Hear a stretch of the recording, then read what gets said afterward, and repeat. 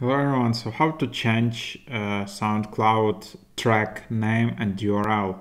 So super easy, just go to your tracks.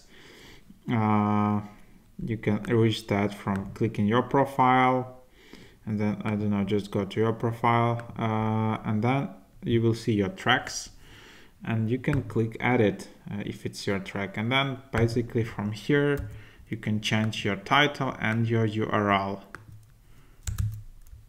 Something like that, and you can also add description, change privacy and stuff like that, and then just click save changes. As you can see, it was changed, but the URL was also updated. So now let's check if the previous URL will redirect to new URL.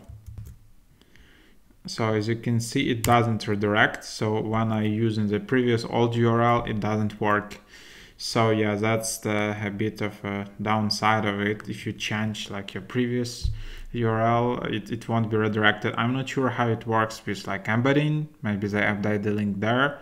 But if you use like specific this link to this track somewhere, it won't work anymore. So just be very careful when you're changing specifically track URL.